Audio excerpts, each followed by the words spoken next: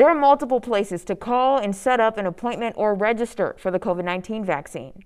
The Alabama State Health Department has set up a hotline to schedule an appointment at 1-855-566-5333. The automated message also suggests you set up your appointment on the online portal at www.alcovidvaccine.gov. UAB is another vaccine opportunity. Officials are offering appointment-only vaccines at 3 locations right now. You are encouraged to register at uabmedicinevaccine.org.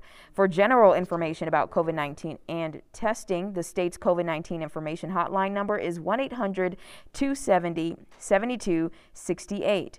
If you're a veteran in the eligible age groups, you can also call the Birmingham Veterans Administration Vaccine Call Center at 866-487-4243. You'll be given key options to choose which department you need. Hours are Monday through Friday, 8 a.m.